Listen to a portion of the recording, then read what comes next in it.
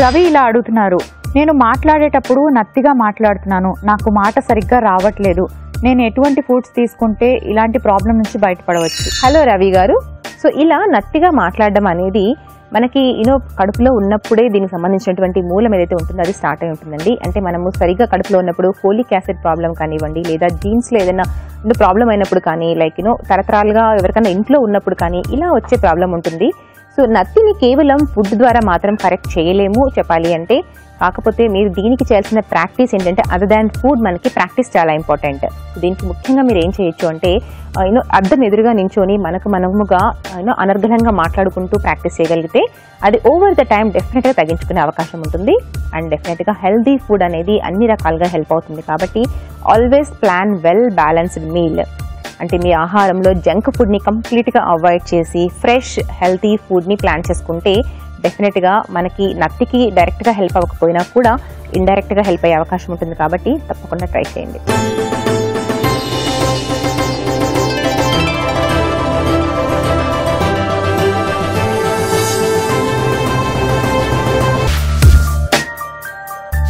కవిత ఇలా అడుగుతున్నారు, నాకు వైట్ డిశ్చార్జ్ చాలా ఎక్కువగా అవుతుంది, నేను చాలా వీక్గా అయిపోయాను. వైట్ డిశ్చార్జ్ అవ్వడం వల్ల ఫ్యూచర్లో నాకు ఎటువంటి ప్రాబ్లమ్స్ రావచ్చు, అలాగే నేను మ్యారేజ్ చేసుకోవచ్చా? హలో కవిత గారు, సో ఇలా కొంతమందిలో ఈ వైట్ డిశ్చార్జ్ అనేది ఎక్కువగా జరగడం చూస్తూ ఉంటాం. బట్ దీనికి పర్టికులర్గా రీజన్ అని చెప్పాలి అనుకుంటే, లైక్ ఎందుకు కొంతమందిలోనే వస్తుంది అనుకున్నప్పుడు మనకి కరెక్ట్గా రీజన్ అయితే తెలియకపోవచ్చు.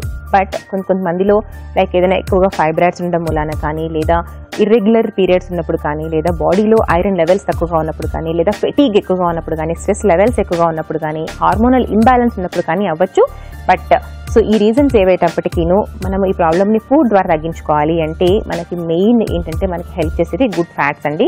అండ్ అలాగే మనము గుడ్ బ్యాక్టీరియా ఏదైతే ఉంటుందో అలాంటి ప్రోబయాటిక్ బ్యాక్టీరియా ఉన్నటువంటి ఫుడ్ని కూడా ఎక్కువగా తీసుకుంటూ ఉండాలి. అంటే ముఖ్యంగా మనకి డైట్లో పెరుగు, లైక్ ఇలాంటి పులిసినటువంటి పికిల్డ్ కుకుంబర్స్ కానీ ఇలాంటివి ఉంటాయి చూసారా, అలాగే లేదా దోశ పిండి కానీ, ఇడ్లీ పిండి కానీ, ఇవన్నీ కూడా ఫర్మెంటెడ్ అయి ఉంటుంది అనమాట. సో ఇలాంటి ఫర్మెంటెడ్ ఫుడ్ని ఎక్కువగా తీసుకుంటూ ఉంటే కూడా లైక్ అంటే ప్రోబయాటిక్ ఉన్నటువంటి ఫుడ్ని తీసుకుంటూ ఉంటే కూడా ఈ ప్రాబ్లం తగ్గించుకునే అవకాశం ఉంటుంది.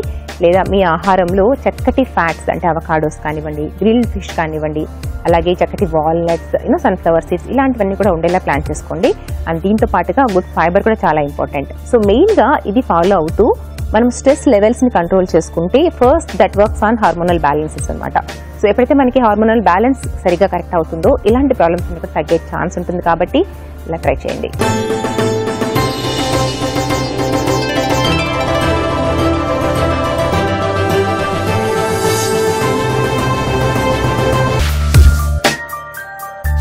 వెంకటేశం హైదరాబాద్ నుంచి ఇలా అడుగుతున్నారు, నా ఏజ్ 45 years, నాకు డయాబెటిక్ ఉంది, నాకు చేతులు బాగా దురద పెడుతున్నాయి, నేను ఎటువంటి ఫుడ్ డైట్ తీసుకోవాలి? హలో వెంకటేశం గారు, సో ఇలా డయాబెటిక్ ఉన్నప్పుడు ఏంటంటే కొన్నిసార్లు కొంతమందికి కొన్ని సైడ్ ఎఫెక్ట్స్ ఉండే అవకాశం ఉంటుంది.